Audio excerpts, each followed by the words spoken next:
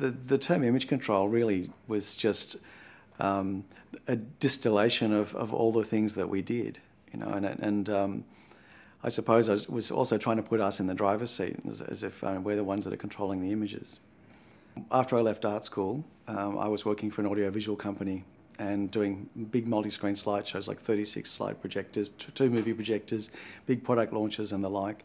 And as it turns out, Keith, as a photographer, had been working for another slide production company. And due to a string of practical jokes at the company I was at, I got kicked out and was without a job, doing a bit of freelance work, and Keith found himself without that so much to do at the same time. And we realised that we had complementary skills and we liked doing the same things, and it just suddenly made sense that we should actually start a company and do it ourselves. I mean, there were a couple of large companies doing audiovisuals at the time, and we were one of the smaller ones, and we managed to win some pretty big shows. So there was a bit of surprise, I think, from the industry when we actually did those big shows, and we pulled it off, and I think we did a really great job. I think we were very, very much always about getting quality on the screen, you know, making the best possible project that we possibly could, and we all, both of us and the staff that we hired, would work through the night to get those things done. So it was a bit of a not exactly a cowboy approach, but I mean, we poured a lot more into it than I think that a lot of companies did at the time, and probably what I would do today. It was called multimedia, which was actually quite true at the time, because there was some moving pictures, and a lot of stills.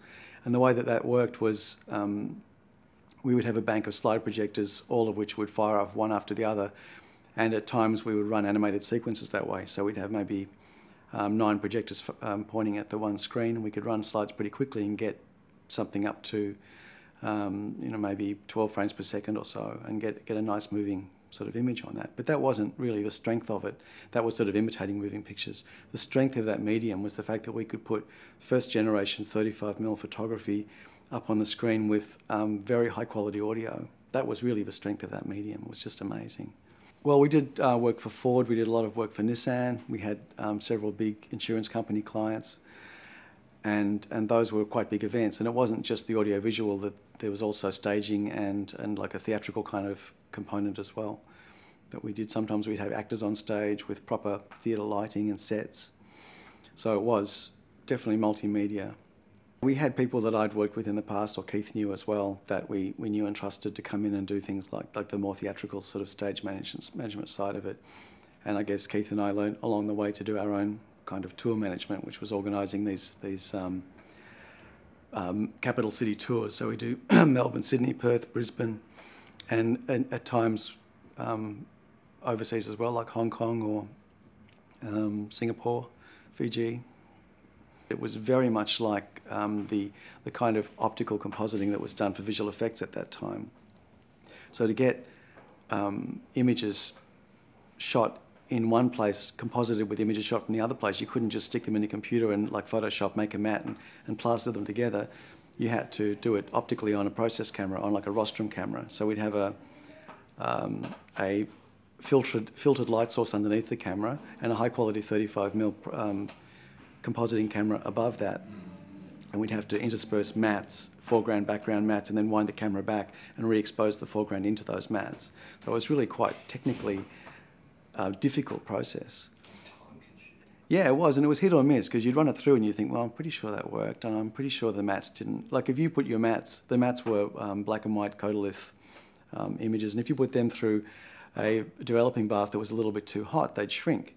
So you'd come back and your foreground wouldn't actually, you'd have a line around the foreground where it matched with the background. So there was sort of a lot of technical sides to it to get it to actually work, which is exactly what Hollywood was doing with the motion pictures at the time.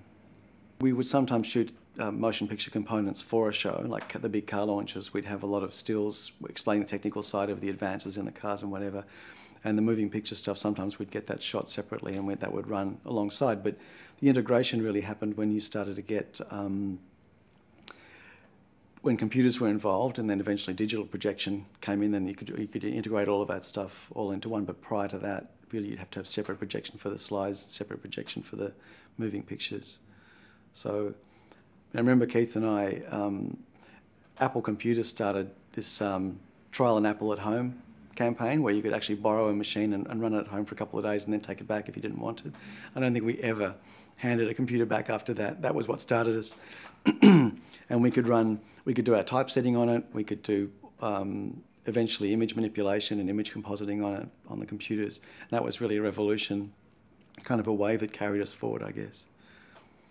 Creating content is quite different. That's something that I think Keith's really driven and created, and out of a desire to not just execute other people's ideas, but that's, I mean, the time that we were working together, we pretty much were briefed and would provide, you know, the best possible version of what they were asking for and needing.